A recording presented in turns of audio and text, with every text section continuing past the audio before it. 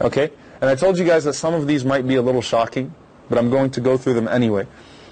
Zir ibn Hubaysh radiallahu ta'ala anhu says that I asked Ubay ibn Ka'b radiallahu ta'ala anhu, or I told Ubay ibn Ka'b that your brother in faith being Ibn Mas'ud radiallahu anhu, your companion Ibn Mas'ud was asked, when is Laylatul Qadr? You know what Ibn Mas'ud said? He said, whoever prays every night of the year will catch Laylatul Qadr. SubhanAllah, that's his hikmah. You know, stop looking for the night. He said, pray tahajjud. He didn't even say, in Ramadan. He said, whoever prays Qiyamul Layl throughout the year will catch Laylatul Qadr. That's the only way to assure it. And some of the scholars, or some people took from that Ibn Mas'ud thought Laylatul Qadr was outside of Ramadan. But instead, he's just saying, look, pray every night, and inshallah you'll catch it.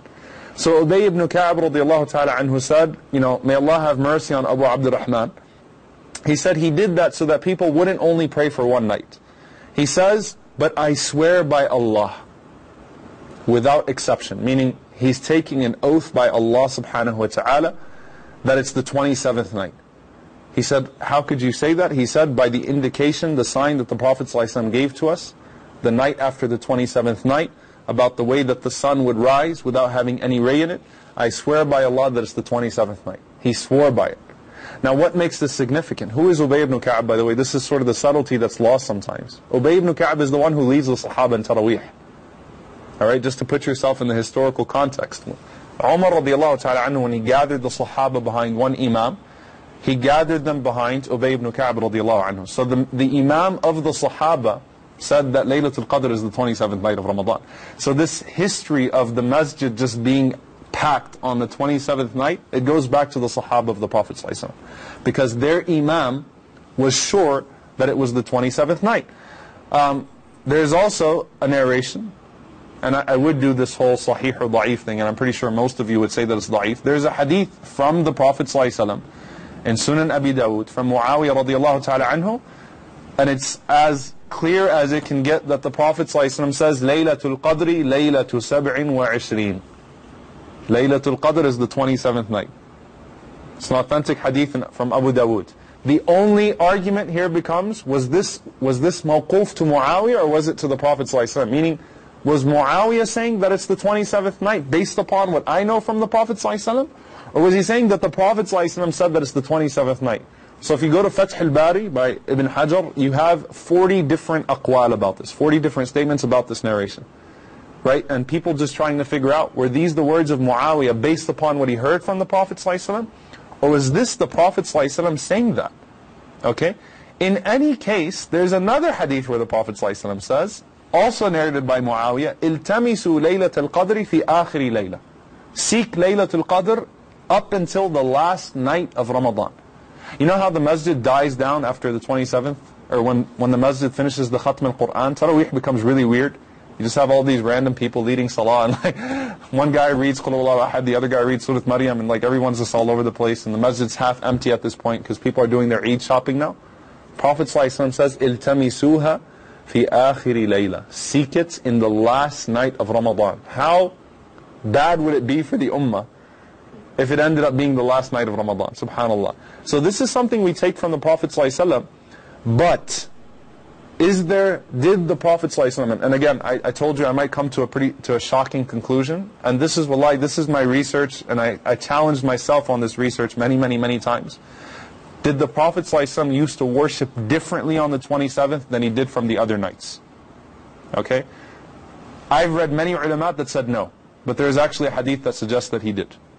Alright, so this is a hadith from Nu'aym ibn Ziyad, which is an authentic hadith that Nu'man ibn Bashir radiallahu ta'ala anhu, he said that we prayed qiyam with the Prophet ﷺ on the night of the 23rd until 1/3 of the night had passed. Then we prayed with him on the 25th until half of the night had passed. Then we prayed with him on the 27th until we thought we would miss al-falah. Al-falah is a suhoor. They used to call it success. So meaning, in this hadith, what we see is clearly that, at least in that particular year, the Prophet ﷺ prayed longer on the 27th, much longer, significantly longer, than he did on the other two nights. There's also another authentic hadith that an old man came to the Prophet ﷺ and said, Ya Nabi Allah, O Prophet of Allah, Inni shaykhun kabirun alilun, yashukku alayya al-qiyam. I'm an old man, I'm sick, and qiyam is hard for me. I can't pray qiyam all 10 nights. فَأْمُرْنِي بِلَيْلَةٍ لَعَلَّ اللَّهُ يُوَفِّقَنِي فِيهَا لِلَيْلَةِ الْقَدْرِ. So tell me what night I should really push myself so that Allah Azza wa Jal might allow me to catch Laylatul Qadr. The Prophet ﷺ says, عَلَيْكَ بِالسَّابِعَةِ. Then focus on the 7th. So the mercy of the Prophet ﷺ to that old man, either he knew that it was the 27th night that particular year, or it's always the 27th night, but the Prophet ﷺ doesn't want us to only pray on the 27th night. Right? But there's a strong, the conclusion that we can make out of all of this is that there's a strong possibility that it is indeed the 27th night, and that Allah Azza wa Jal has directed the hearts of the ummah on that night in particular. There's a strong possibility of that.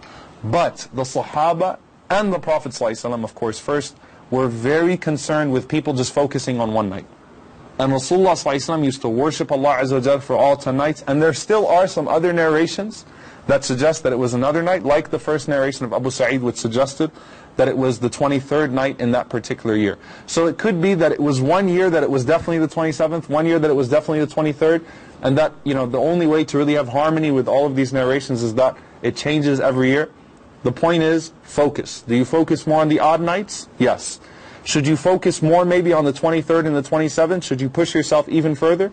As long as it's not going to make you lazy on the other nights? Yes. Because there is evidence to suggest that. And it is indeed an opinion of many of the scholars of the past. In fact, Imam Shaybani claimed it as a jumhur, that it was the majority of the ulama believed it was the 27th. So there is evidence for that. There is basis for that. Push yourself, push yourself, push yourself. And keep in mind that it's a strong possibility always. And may Allah subhanahu wa ta'ala give us that tawfiq. Allahumma ameen. Now what are some of the signs of Laylatul Qadr? The Prophet ﷺ says, Laylatul Qadri Laylatun Samha. Laylatul Qadr is a soft night, it's a gentle night. La harra wa la barida. It's not hot, it's not cold, it's a very cool night, it's a very comforting night. تصبح الشمس صبيحتها ضعيفة حمراء. The sun rises that day ضعيفة حمراء. It's weak, meaning it doesn't have rays, and it's a reddish complexion. It's a reddish color. So you find every year in Ramadan people taking pictures of the sun and trying to post them. Now here's the question. Was that a sign for that particular year? Like the year where the Prophet ﷺ had mud on his face. It rained a lot that night, or is that a general sign? Al-Qadi Iyad, he says there's two possibilities. One of them is that that's a distinctive sign that Allah Azza wa Jal has given for Laylatul Qadr. Alright, so, and every year you kind of look through those pictures and some of them seem a little bit more clear and you don't see the rays on them. And the second one, which he said is very beautiful, he says that the amount of angels that come down on Laylatul Qadr take away the rays of the sun. So subhanAllah, even if a lot of people were praying Qiyamul Layl on a night, the amount of malaika that were descending on the earth, their wings, the light of their creation, dulls the light of the sun altogether. So Allahu Alam, this seems to be a sign of Laylatul Qadr every year. So looking at the sun and seeing if it's rayless, it's good. However, let's say that you catch it on the 22nd, or 23rd night, someone posts a picture, and you slept through that entire night, and the sun looked absolutely rayless. Should you just say, oh well, maybe next Ramadan? No, التمسوها في آخر ليلة. Remember the hadith of the Prophet ﷺ, seek it until the very last night. Because imagine how bad you'd feel if another picture came out later on in the month, and guess what? It looked rayless as well, or it looked even more rayless, if that's even possible, right? So the point is, Allah left it mysterious to keep you on your toes. And the best part of Laylatul Qadr is the last part of the night, as is the best part of every night. So the best part of Laylatul Qadr is the last third of the night, as well. As the Prophet ﷺ says, فِي اللَّيْلِ سَاعَةً, that there is an hour of the night that لا يوافقها عبد مسلم يسأل الله من خير الدنيا والآخرة إلا أعطاه الله ما سأل. That there is an hour of the night that Allah subhanahu wa ta'ala, if He gives you the tawfiq, if He gives you the success to be able to ask Allah subhanahu wa ta'ala in that part of the night, that He would certainly give you whatever you asked Him of this dunya and the akhirah. There's nothing you could ask Allah at that point of the night, from this world or the hereafter, except that Allah subhanahu wa ta'ala would give it to you. As for the du'as that we make that night, Allahumma innaka afuun tuhibbul afwa fa'fu anni. Oh Allah, you are al-afu. You are the one who pardons. You love to pardon. so pardon me, so forgive me. You love to forgive, so forgive me. SubhanAllah, this dua is very beautiful. In fact, there is also an authentic hadith, by the way, where the Prophet ﷺ says, Allahumma innaka afuun kareemun tuhibbul afwa fa'fu anni. So it's also authentic to add in al-kareem, right? The scholars say, and this is beautiful because they're both authentic ahadith, if you bring the two together, one of them refers specifically to the hereafter, the other one refers to the hereafter and this world. Because when you invoke al-kareem, you're invoking al-kareem for matters of this world. So to say, Allahumma innaka afuun kareemun tuhibbul afwa fa'fu anni. Oh Allah, you love to forgive, you are generous, this is who you are, oh Allah, so forgive me, so pardon me. Give me the best of this world and the hereafter. Ibn Abbas radiallahu anhu was asked about other du'as that a person should make on Laylatul Qadr. He said that أحب الدعاء إلى الله أجمعها. He said the most beloved du'as to Allah subhanahu wa ta'ala are the most comprehensive ones. You know, the Prophet ﷺ used to teach us these one sentence du'as.